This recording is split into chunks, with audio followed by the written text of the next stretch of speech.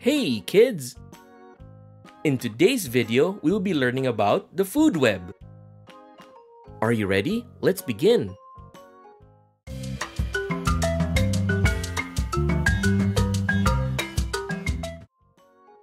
Imagine a food web as a big spider web, but instead of being made of silk, it's made up of plants and animals. They are all connected to each other by who eats what. Let's learn how the food web works. Producers and decomposers. Producers and decomposers are organisms that occupy the first trophic level in a food web. Producers, such as plants and algae, are organisms that produce their own food using sunlight. Decomposers are organisms that break down dead organic matter and waste products, returning essential nutrients to the environment. Examples of decomposers are bacteria, fungi, and most insects. Primary consumers. Primary consumers are organisms that occupy the second trophic level in the food web. They are herbivores that feed on producers such as plants and algae. Some animals in the primary consumers eat insects that are decomposers, such as the anteater.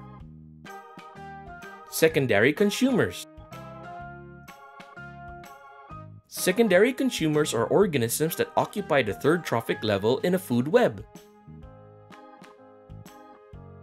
They are typically carnivores or omnivores that feed on primary consumers. Tertiary consumers. Tertiary consumers are animals that occupy the fourth level in a food web. They are meat eaters or omnivores that eat secondary consumers.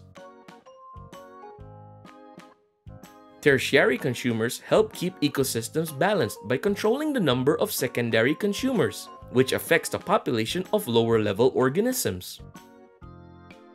In a food web, each animal can be connected to many other plants and animals.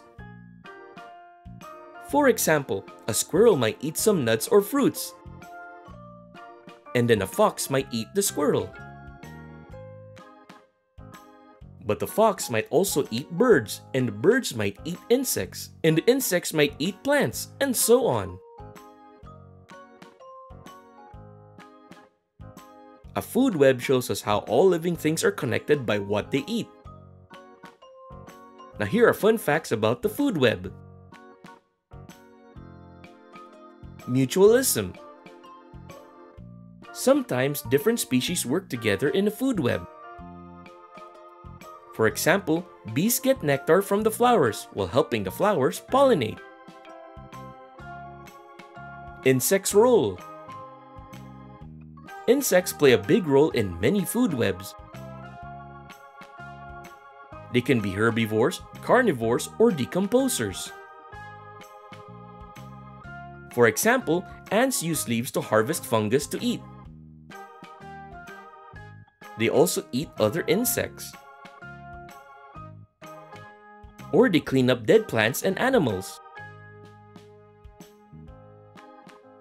Top predators. In a food web, the animals that are not usually eaten by others are called top predators or apex predators. A few examples include lions, sharks, and eagles. Apex predators play a crucial role in maintaining the balance of ecosystems. Marine food webs.